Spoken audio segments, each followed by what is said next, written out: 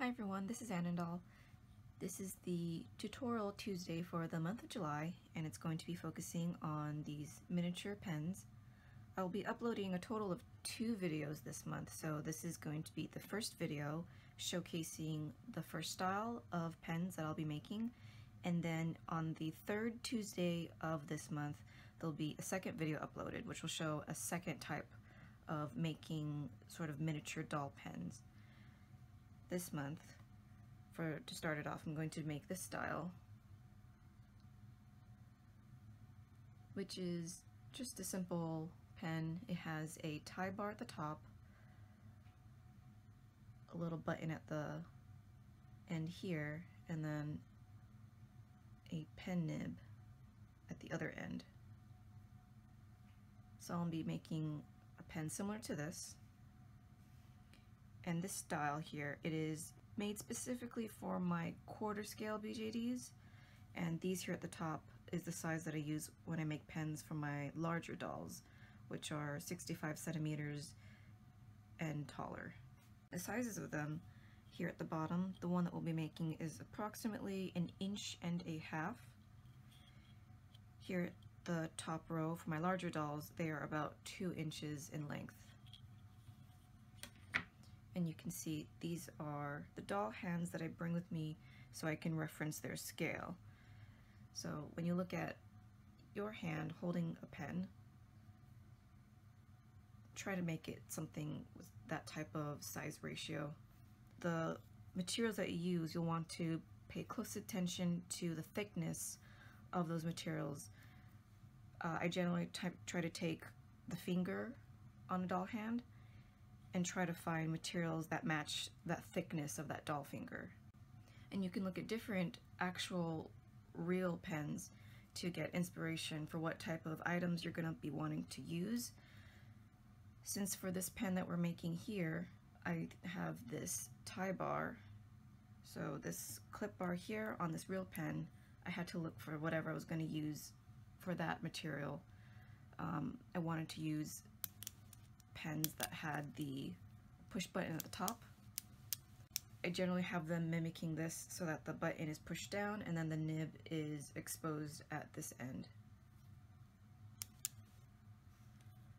So besides the doll hands, I actually do like to have these with me at the side of my desk to take sort of inspiration and reference from. So breaking down the pieces of the pen to make the pieces of your little pens, we start off here at the top. For that, I'll be using these decorative nails. I liked that they had these gold ends at the top that looked like a nice pen button. I've got one here. And the first thing that I'll have to do is I will need to probably cut off this top piece. I would actually prefer not to, because if you remember from my first tutorial with the magnifying glass, I like to have a pin run straight up and down in the handle, which is the same concept that I'll be using to make the pens. But for this specific nail, I can only use this top portion because when I make the body of my pen here, I'll be using these green stone beads to make the body of my pen. But because of the diameter of that hole, where usually you've got elastic or some sort of string or a thin wire running through it, this nail is way too thick. It won't actually run through the bead. So I can only use the top portion. I'm still going to be using a pin on the inside, either way, which I've got one here. Regular flathead pin. This one is the correct the wire's the correct gauge in order to go through the pin. So this is what will be running through the body of the pen to keep everything together. And it also keeps everything sort of rigid. It helps a lot when it's drying to keep the pen the way you want it to be aligned. In both the magnifying glass and when I make pens, the pin that runs through it is really important once again. In between the two green stone beads, I've got this gold piece in the middle, and then finally I've got the end piece. Here you've got on the real pen this gold portion that holds the nib. So what I'm going to be using is I've got this clasp that screws apart, and I'm going to be using half of it to create my piece that holds the pen nib. I'm going to remove this wire through it.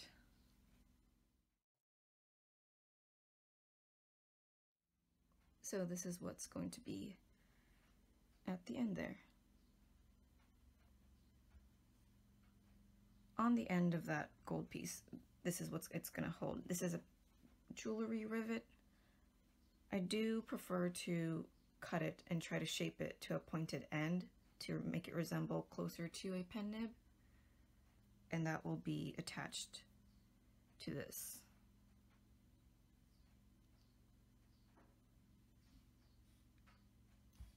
Optional is the clip bar here at the side.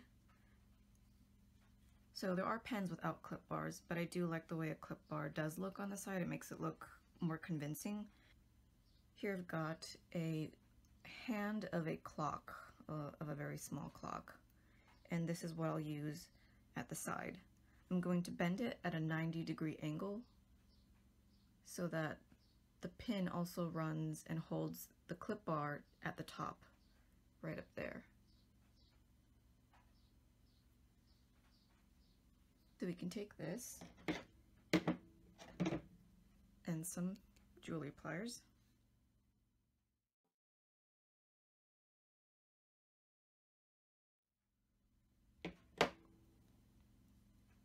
We bend it 90 degrees like so, and that's going to sit at the very top of the pen. And so that hole in the clock part, this watch hand, the pin can also run through that. Once again, it keeps everything aligned. So if you can see that there, just to summarize that, you've got the top piece, which resembles the button at the top. Optional is the clip bar, which will be here. It's bent at a 90-degree angle. And then you've got the beginning, or the first piece of the body of the pen, which is this green stone bead.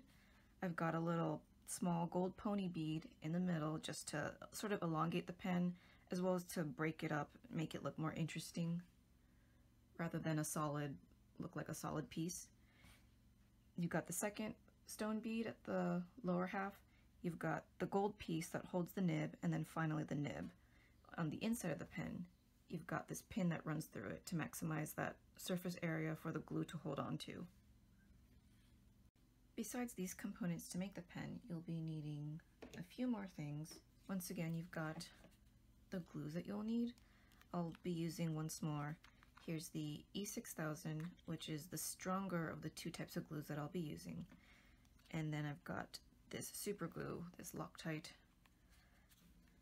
To bend the clock part to make the clip bar, I did use these jewelry pliers, and you'll also want heavy-duty clippers because the decorative nail that I'll be needing to cut off this tip here, because this is tempered steel, it's not something soft like brass or aluminum, I'll need more heavy-duty clippers than my usual ones here. I'll be clipping this top here.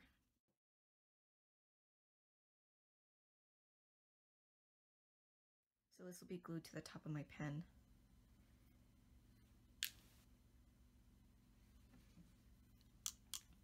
And of course, I'll be using these toothpicks to help control where my glue is being placed. I also like to use these tweezers so that if my fingers, they're not delicate enough to push things into place, I'll use these metal tweezers or I'll use these plastic tweezers. So now we can get started putting this together.